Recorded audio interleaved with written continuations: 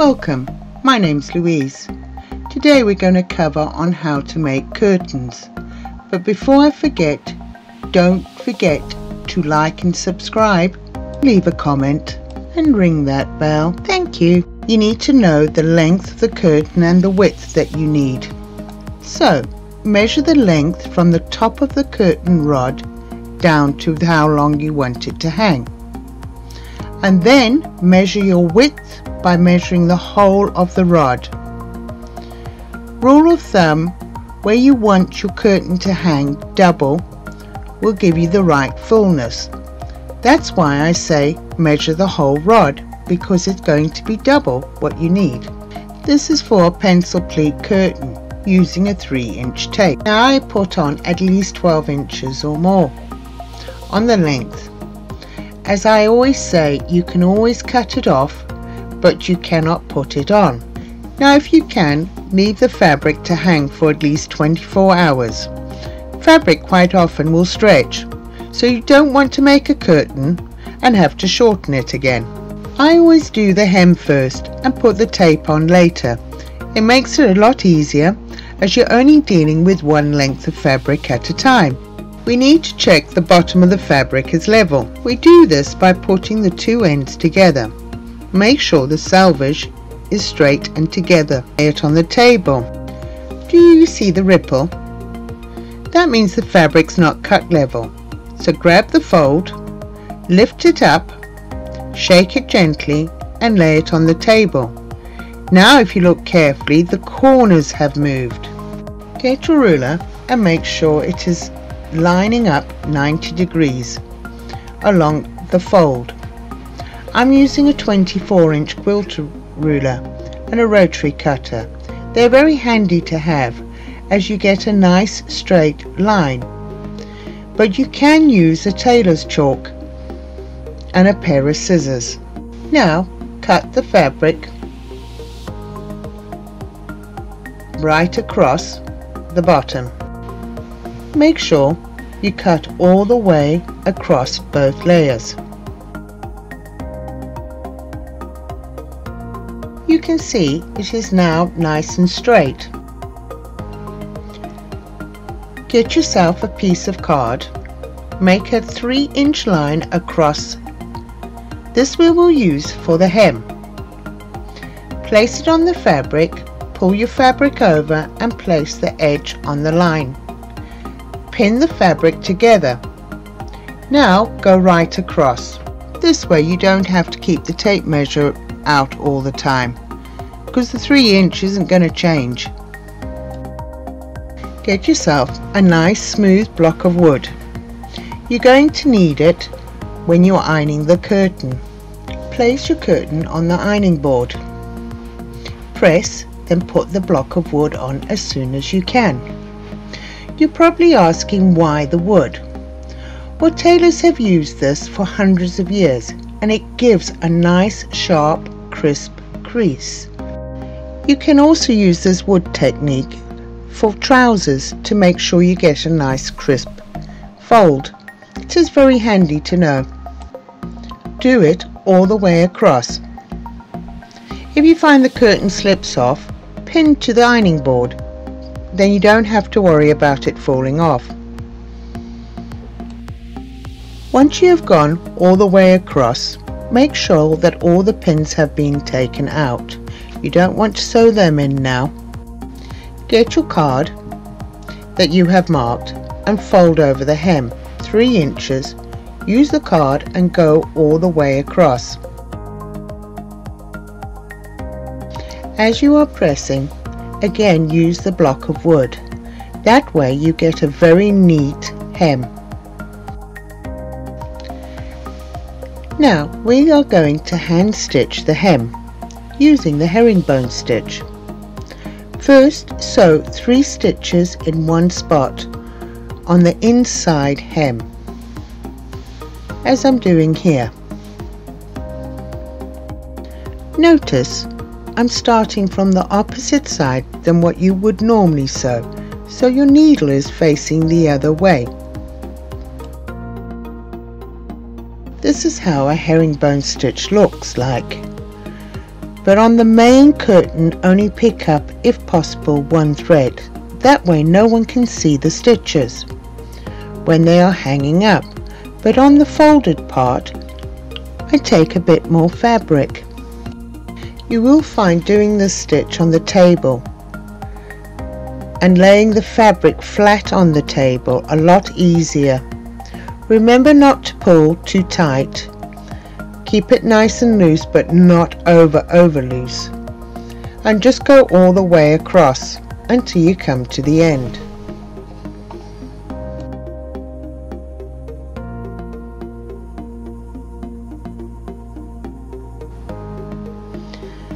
Now the lining. Use your card and fold over 3 inches and press all the way across. You don't need the block of wood here. When you've finished, take all the pins out again and fold it again 3 inches. Use your card.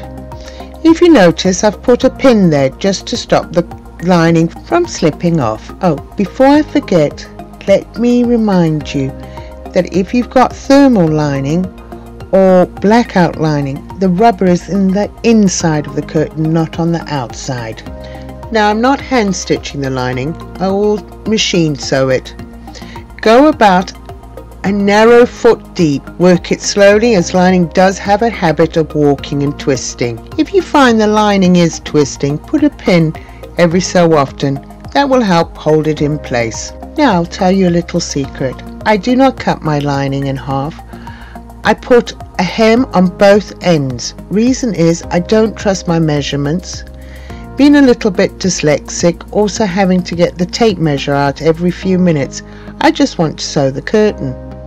I also always buy my lining a bit narrower than my fabric, about 4 inches give or take. It saves time not having to cut the lining narrower and wasting fabric. Now, join the lining and the curtain. Place right sides together. Make sure the lining at the bottom is 2 inches above the curtain, as you don't want the lining showing when it's hanging. Do exactly the same on the other side. Let's recap. Put right sides together, lining 2 inches above the curtain. Pin all the way on both sides. Put the pins crossways, not long ways. I'll explain later why. Now straighten out the curtain. Have the top on the table. The bottom, where the hem is, can hang on the floor if your table is not big enough. Like my table, it's not big enough. As you can see, I'm now pulling the top so that the fabric is level. Remember, your lining is narrow, so there is going to be a fold. So fold the one part of the curtain and the other side lie flat. Make sure that it does not bow in the middle. Then cut across all the way. I'm just going to remind you, this is the top of the curtain.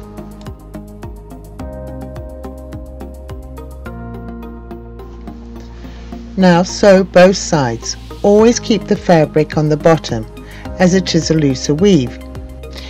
If you put the curtain on top, you will find that the lining will gather and not lie flat. On the other side, do not change and sew the lining underneath. You will find that the lining will shrink and not match. So never ever change. If you've sewn on the lining on the other side, then do exactly the same. Now back to the pins. Why I pin them sideways is that if I don't see a pin and sew over it, I'm less likely to break a needle. Also, they're easier to take out when you are sewing. Here is a little tip. There is a time when you do turn the fabric over. It is when you are coming to the end and you have a little bit more lining than fabric. Turn the curtain over, start from the bottom and pull the fabric a little bit, not too hard, and the extra fabric underneath will disappear like magic. Now seal the seams by pressing, which means if you have a little gather, it will flatten it out, but also makes it easier if you want to open your seams or like I do, is leave them closed, but need to fold one of the fabrics over.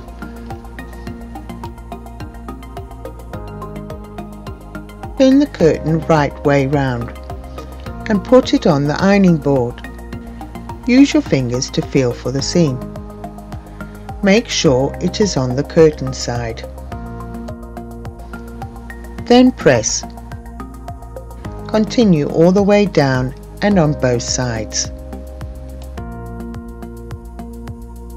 Now fold the curtain long ways in half and pin the center just at the bottom. Do the same with the lining. Fold it in half and pin the center.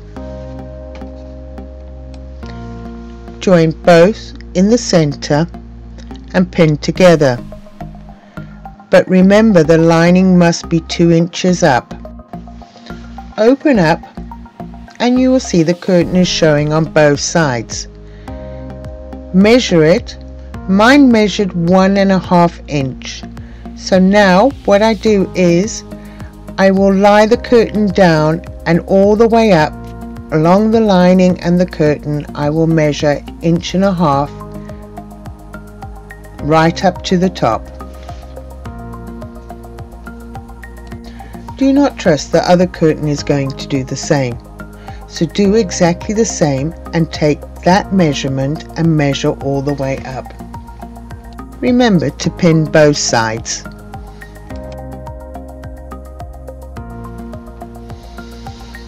Now you're going to need that piece of wood again. I found this a bit easier if I pinned the curtain to the ironing board as I was going, but make sure the pins are nowhere near where you are pressing. Press both sides. You'll find that the wood will give you a nice crisp finish. It is well worth using. Start measuring from the bottom. But before doing this, just double check that the length you need is right. As my table is not a big table, I measure bit by bit till I get the measurement I want. My measurement was 87 inches. Mark the measurement with a pin. I would suggest measuring again to check you are right. The saying is, measure twice, cut once. Please excuse the filming here. Not enough sunlight, and typically I'd only filmed this once. Now fold the curtain in half lengthways. Pin all the way up from the bottom, as you can see what I'm doing here, to where I have marked my measurement. Don't worry if your lining and your curtain aren't level up at the top. You know that the bottom is level, so that's all you need to worry about at the moment. Now fold again in half, making sure that the lining is lying flat and is 2 inches above the curtain, as I am doing here. Notice I'm giving it a good shake.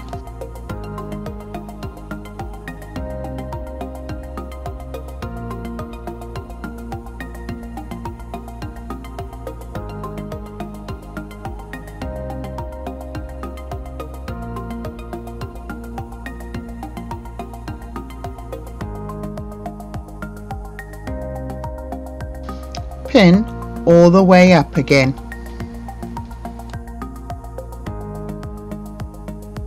To where your measurement is.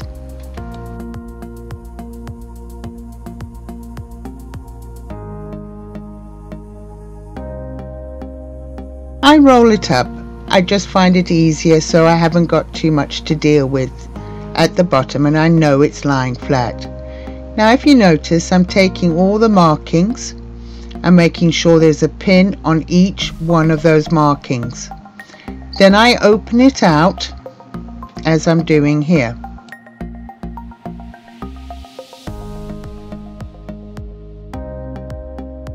I then pull it open and move the center pin onto the other side, making sure it is in the same place.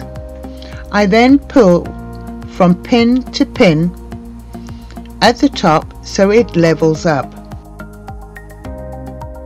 Remove all the side pins that you've pinned, but don't remove the top pins. Now pin all the way across. We're going to be pressing it now. Don't panic about how much is left over. I normally use that to do the tie backs, but I want to know that I've got enough, because like I'm saying, you can't put it on, but you can cut it off.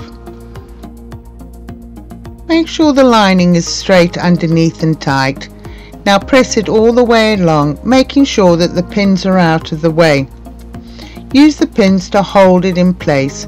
Press it, use your wood. Fold your other curtain in half. Lay the curtain you have just finished pressing and pin from the bottom to the other curtain till you get to the top where the fold is. Now put 3 pins, one on each side and one in the center, and do exactly the same as what you did with the other curtain. Pull it from pin to pin. Double check that it is right, that the measurement from the bottom to the top is exactly the same on all sides. It's worth here double checking. Don't presume, double check.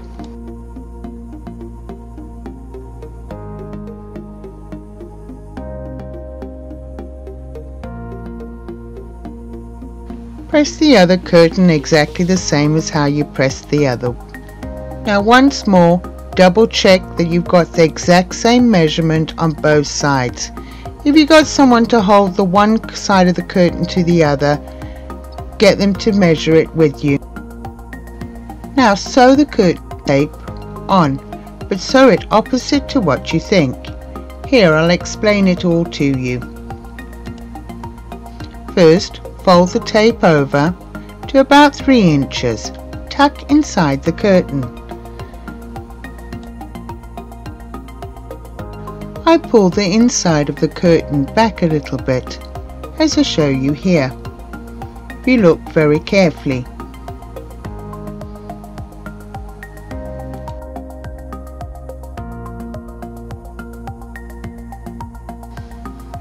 Fold it back and place it under the sewing foot, with the curtain tape underneath and the curtain on top.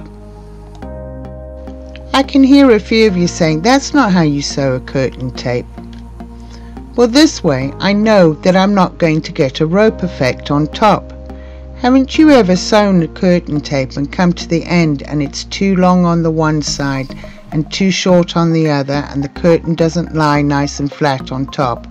Well, this way you can guarantee that it will lie nice and flat. You won't need to put 100,000 pins to try and keep it in place. Now only go a foot deep.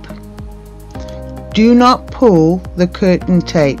Do not touch it, just try and keep it in line with the machine. Concentrate more on the top of your curtain and let the curtain tape just come through. Just make sure that you caught it all the way down. Another tip, don't go bat out of hell here. It's not worth it. You just have to unpick it and restart again. Now cut the tape again about 3 inches. Be generous, because the string then you've got enough to tie.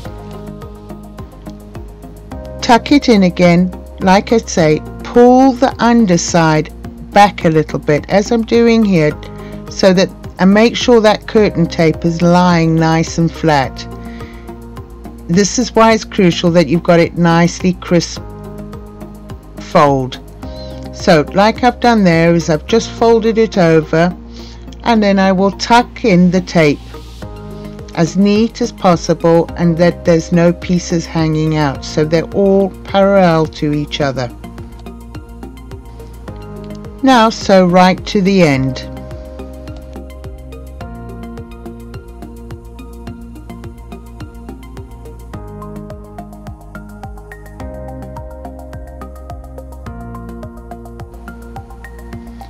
Now fold it over, fold the curtain tape over, get your pair of scissors and cut inside that 3-inch tape, make sure that the curtain isn't peeping out.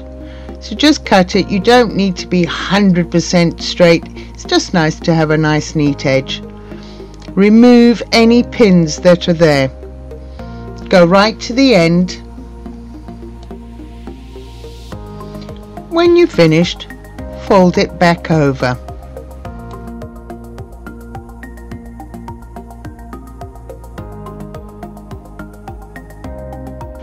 Now put a few pins. As you notice, I've done them sideways again, not lengthways, sideways, just in case the machine catches the pin. Shouldn't do. Now this is where you're going to have to use your fingers to feel where everything is once this is finished, but pin it all the way across, making sure that it's lying straight and flat.